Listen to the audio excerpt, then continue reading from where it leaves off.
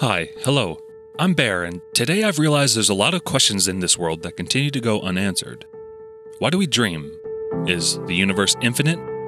Why do cats purr? And, as a follow-up, if cat girls were real, would they purr as well? I'm asking for a friend.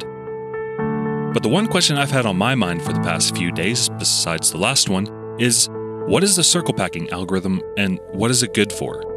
The answer may surprise you.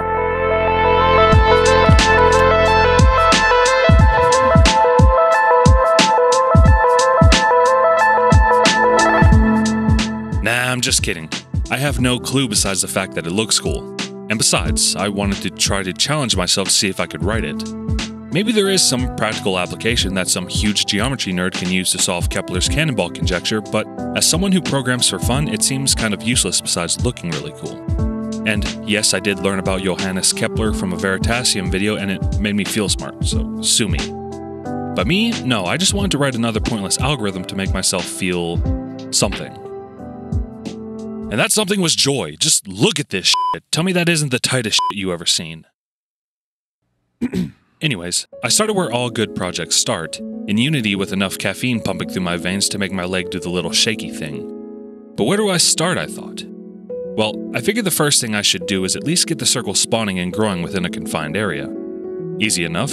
Spawn some circles, give it a random location within the camera bounds, then use a coroutine and a while loop and let the circles grow over time. And I don't really know what I expected. It kind of looked like I was speedrunning to a game over in Pokemon. So after whiting out, I woke up in the Poke Center and realized I didn't quite like all the circles spawning at once, so I went back to the code like a desperate teenage boy throwing rocks outside of Visual Studio's window and added another coroutine to regulate how the circles spawned in. So now, even though the circles would grow forever, I at least had a starting point.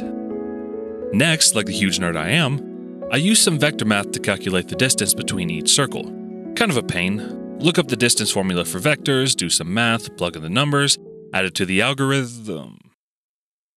Oh wait, fuck, I forgot. Unity has a built-in formula for this. I always forget that. Let me retake it. Next, like the intelligent programmer I am, I used vector3.distance to calculate the distance between each circle, and I totally didn't waste 30 minutes doing math for no reason. I can now compare the current circle's radius plus the other circle's radius to check if it is less than the distance between the two center points. If it is less, then I can let the circle grow. Otherwise, the circle stops growing. Also, I could use the same code, with some tweaks, to check if the random location that the circle is instantiated at is within the radius of another circle, thus preventing overlap caused by circles spawning within each other. And oh yeah, baby, look at her run. And I would be totally stoked about this if it didn't run slower than an arthritis-ridden grandma competing in the local mud run. And just like grandma, this slow pace had me all hot and bothered, and not in a sexy way. So I optimized. The details are unimportant, but if you are in my shoes, here's the 3 things that made me go from 15 frames a second to a constant 60. 1. Break from your loops when continuing is redundant. 2. Circles that can no longer grow no longer have to be checked for growth.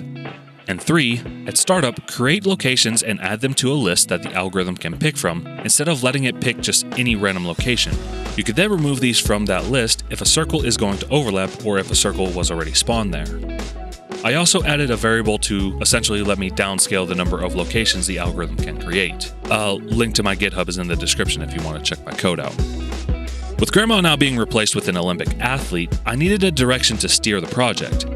Originally, the idea for this video came from Daniel Shiffman over at the Coding Train YouTube channel because, no surprise, after 8 years and 1100 videos, if you can think of it, Mr. Shiffman has done it. Then we're done. In his video, he used a text image of the current year and a more innocent time in human history, 2017.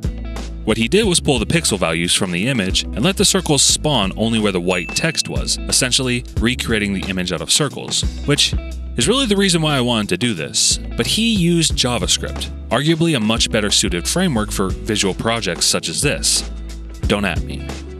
So like a puzzle missing a piece, it was somewhat tedious finding the right combination of forum threads to assemble the right information.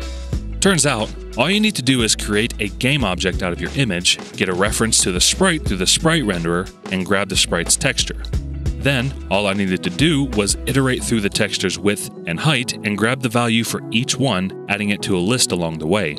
Simultaneously, I could use the iterator and the texture's dimensions to create two normalized float values and then multiply them by the camera bounds, thus creating a list of locations that the algorithm can choose from.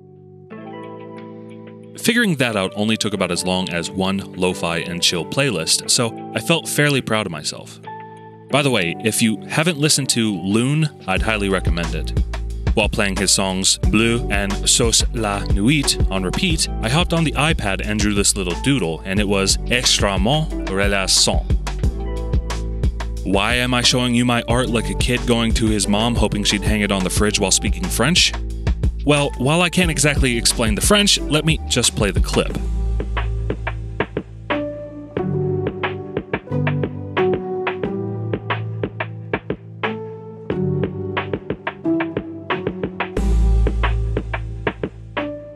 In my version of the algorithm, I didn't want to be restricted by color, choosing to ignore black or white values or somewhere in between, because in that situation, yes, only text makes sense, but in order to recreate images themselves, I chose to ignore the alpha channel and let each spawned circle sample the pixel color instead. And as an ode to the video that inspired me to write this code, here's an updated version of what Daniel Shiffman created in his with a minor tweak.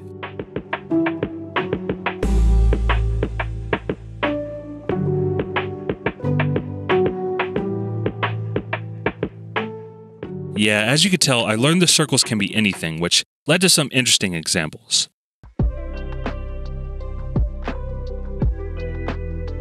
With the challenge complete, any self-respecting person would pat themselves on the back and say, "F it, good enough." But just like my addiction to Raisinets, I don't know when enough is enough. I kept thinking back to John Conway's Game of Life and started considering ways to make the circle packing algorithm more reactive to its neighbors. For example, I channeled my inner preschooler and couldn't stop thinking about bubbles. What if the circles popped when they touched another?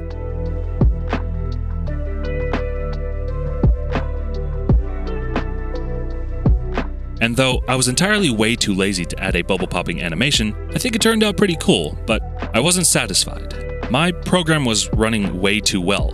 What if I made it worse and, for some reason, shy? I don't know, I originally wanted to write a version that felt alive in a way, growing and shrinking when they touched one another. But for some reason I can't get past the idea that these things are like, "Sorry bud, bumped into you a little there," and just shrinks down to nothingness so it can gather its courage again. And that's it. Check out Daniel Shiffman's video in the link in the description, and then try to write the code yourself. It's super easy. If that sounds more uncomfortable than stubbing a toe, a GitHub to my code is in the description below as well. Thank you for watching. My next video is 100% going to be on machine learning because apparently I have YouTube ADHD. Like, comment, and subscribe down below. If you do, then you are entitled to one free sexy call from myself. Okay, bye.